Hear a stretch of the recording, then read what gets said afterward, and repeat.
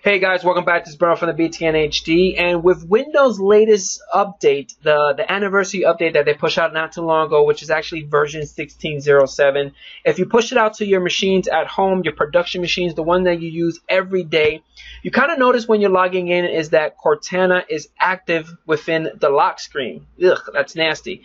So I'm going to show you guys how to disable it.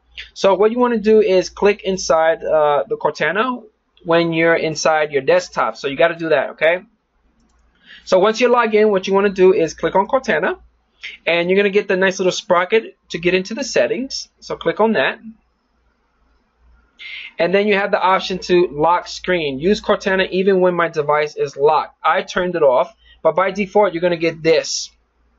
All you got to do is just check it off, and then you're good to go. That's it, guys. Hopefully, you guys enjoy this quick tip on Windows 10, and leave comments right below. Hit that like button. Don't forget about hitting that subscribe button, and I'll catch you guys on the next one. Peace out.